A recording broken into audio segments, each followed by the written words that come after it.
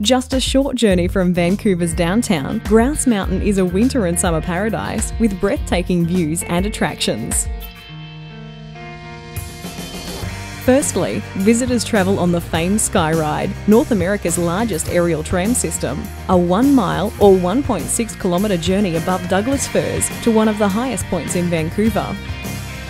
The journey time takes anywhere from 6 to 8 minutes. It was built in 1976 and it recently had its 33rd birthday.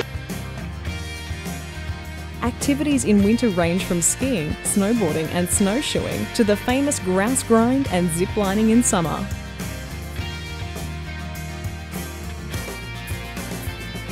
There's also a wildlife refuge, home to 2 orphan grizzly bears and a grey wolf habitat. As an added bonus, visitors can also see spectacular views of Vancouver's skyscrapers and the Georgia Strait.